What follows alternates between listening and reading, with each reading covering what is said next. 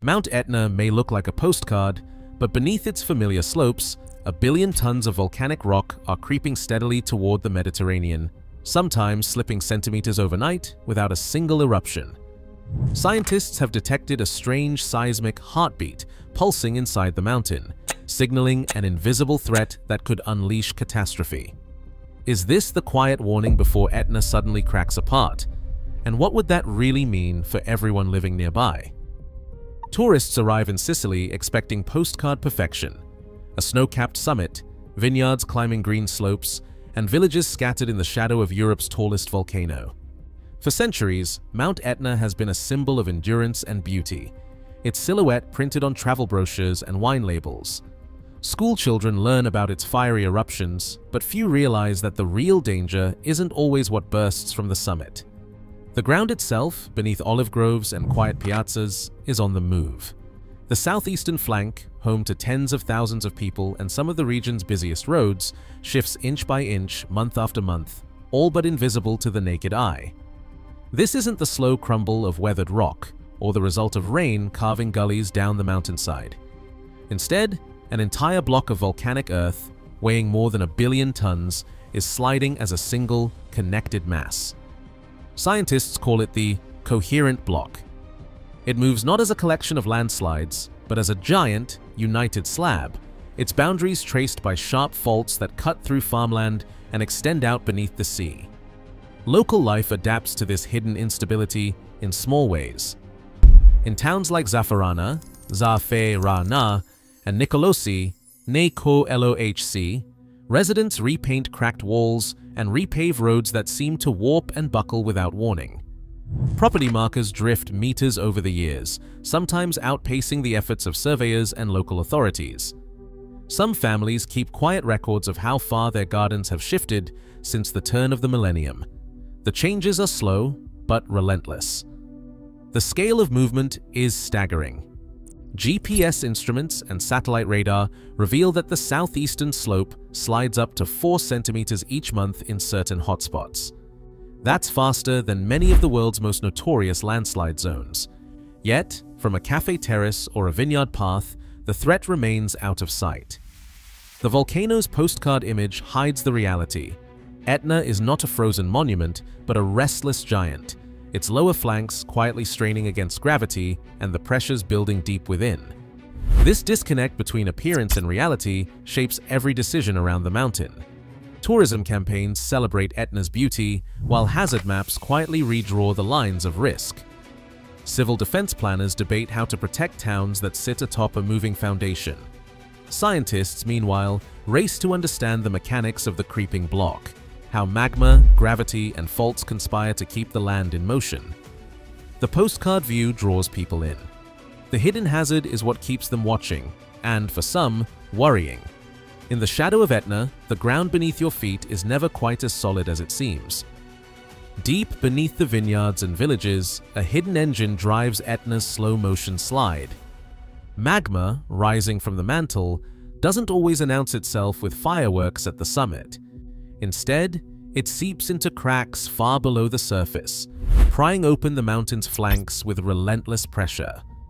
Each new pulse of molten rock forces the southeastern block outward, straining ancient faults and splitting the ground in ways no one can see from above. This isn't a one-way process. As magma intrudes, it pushes the block, and the block, in turn, creates more space for magma. The result is a self-reinforcing cycle, a feedback loop that can quietly accelerate without warning. When the block shifts, even by a few centimeters, it opens voids deep inside the volcano. Magma quickly fills these gaps, raising the internal pressure and priming the system for the next round of movement. Each slip makes the next one easier, and the cycle repeats, gaining momentum with every turn. Researchers at the National Institute of Geophysics and Volcanology describe this process as a dialogue between rock and magma. One volcanologist put it plainly, "Etna's real threat is not what erupts, it's what slides."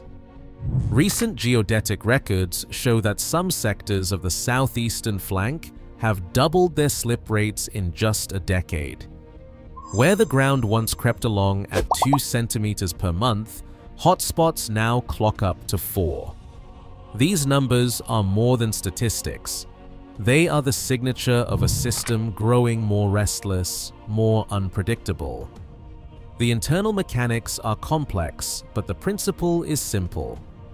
Magma intrusion acts like a hydraulic jack, forcing cracks wider and lubricating the slip surface. Gravity pulls the block downhill, but it's the magma's pressure that keeps the process alive. With each episode of movement, the volcano becomes a little less stable, the cracks a little wider, the risk of sudden failure a little greater. Scientists have watched this cycle play out in real time, mapping how bursts of magma intrusion match sudden jumps in ground motion. The evidence is clear.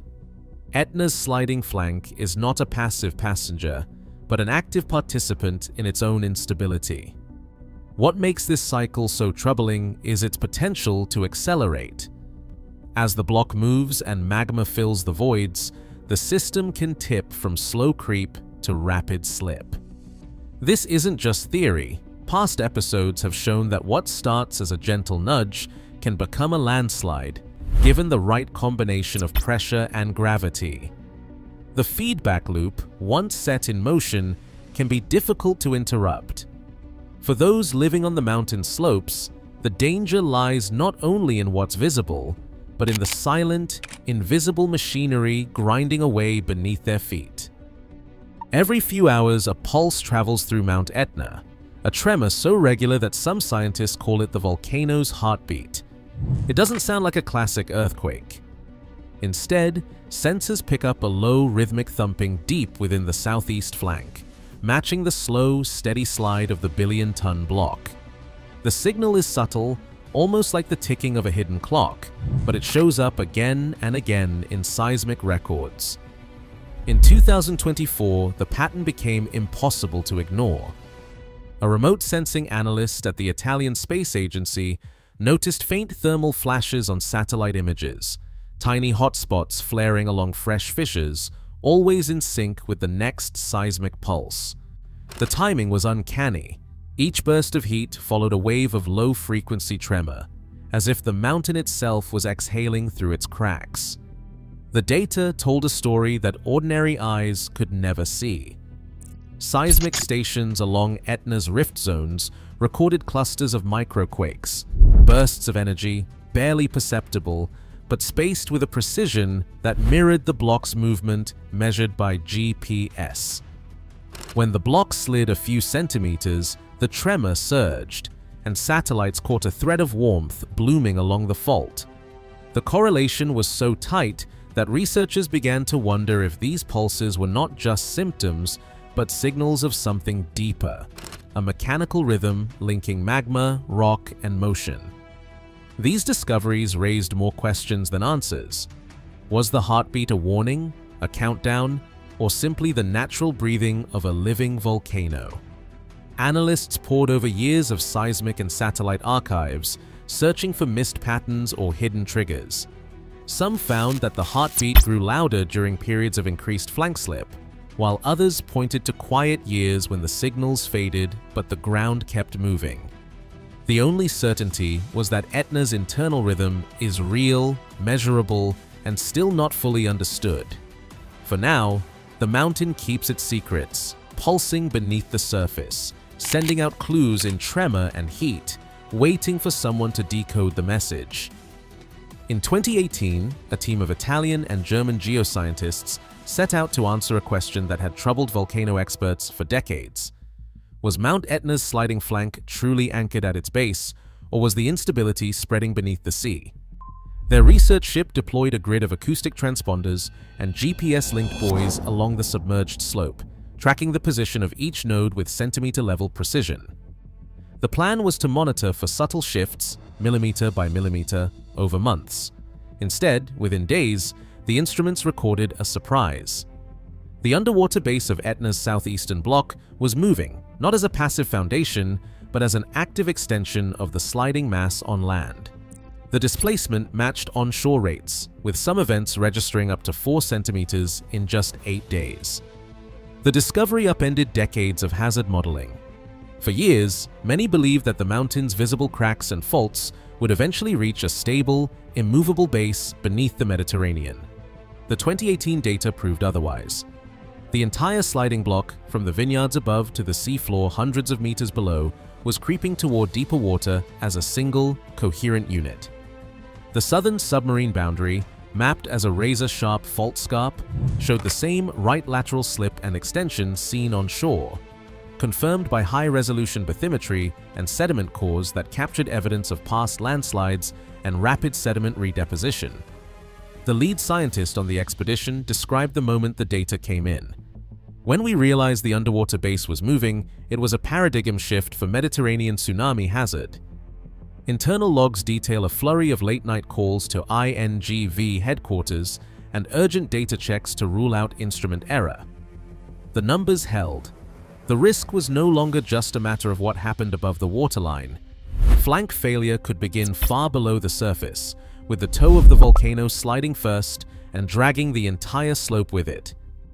This bottom-up threat means that catastrophic collapse and the tsunamis it could unleash might be triggered in places invisible to satellites or onshore observers. Since 2018, expanded seafloor arrays have continued to track the submarine block, confirming that Etna's instability is a full-depth hazard, not just a surface phenomenon. After an eruption, the mountain rarely rests. Instead, the sliding block often surges forward in sudden bursts, as if the volcano is catching its breath before the next round. Geodetic records show that some of the fastest movements on Etna's southeastern flank have come not during eruptions, but in the quiet months after the lava stops. Even in years with little surface activity, the block keeps creeping, sometimes faster than before. A volcanologist at INGV puts it bluntly, "The calm is never truly calm. The ground doesn't wait for fireworks." History offers a stark reminder. In 1669, Etna's mid-flank ruptured open above the towns, sending months of lava pouring down toward Catania. Merchant ledgers and parish records from that year describe fields splitting apart and roads twisting out of shape long before the eruption began.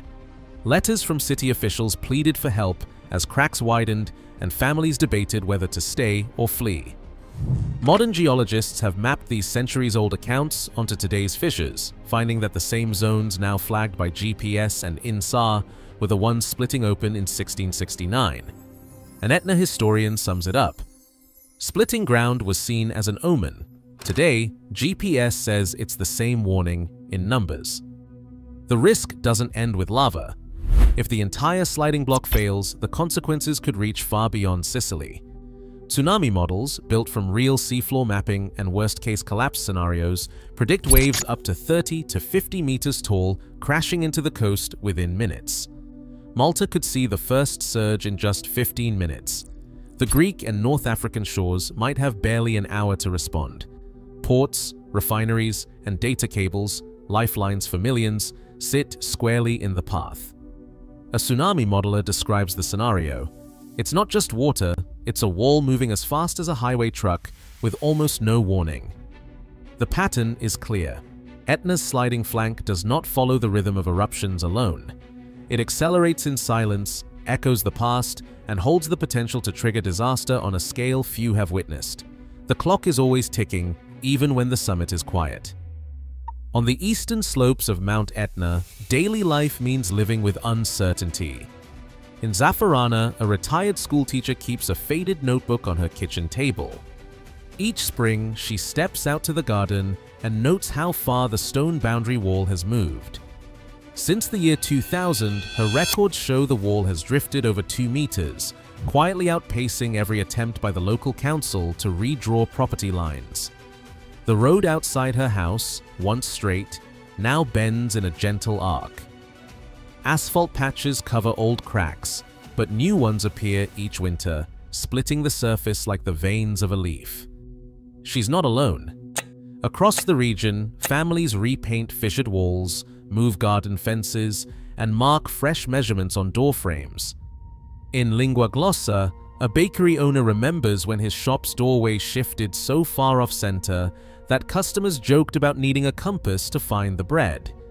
Some residents have given up on repairs, letting the ground decide where their property ends. Others adapt in quieter ways, keeping GPS trackers on their land or hanging plumb lines from ceilings to watch for the next tilt. The changes rarely make headlines, but they shape daily choices: where to build, when to repair, whether to stay. For those who call Etna home, the mountain's slow-motion drift is not just a scientific curiosity. It's a force that rewrites maps, tests patience, and reminds everyone that stability is never guaranteed. The need for reliable warnings isn't abstract here. It's woven into the routines of people who have learned to measure risk in centimeters, not just in eruptions. Sensors scattered across Etna's flanks feed a stream of numbers to monitoring centers in Catania and Rome. In certain zones, the ground slides up to 4 centimeters each month, rates that would be alarming even in notorious landslide regions. Specialists watch for sudden jumps in these numbers, knowing that a sharp step in GPS velocity can signal a dangerous phase shift. When the ground's movement doubles overnight, or a new fissure opens along a mid-flank road, these are not just technical details, they are red flags, the closest thing to a warning bell this volcano offers. A civil protection analyst describes the challenge. We focus on step changes, not background noise. If a hotspot goes from 2 to 4 centimeters per month, that's a call to action. Yet the warning system has gaps. Seafloor geodesy, which tracks the submarine base where collapse could begin, is still sparse. Key ports and refineries, critical to Sicily's economy, lie near zones with limited sensor coverage. Thermal satellites sometimes catch faint heat signatures along new fractures, but without dense, real-time data, these clues can be missed. Civil drills emphasize what matters: clusters of deep, low-frequency quakes, sudden sea drawdown at the coast, and abrupt velocity spikes on geodetic charts. The reality is stark.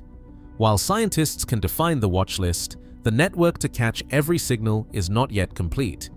For those living and working around Etna, the gap between what can be measured and what can be warned about remains uncomfortably wide.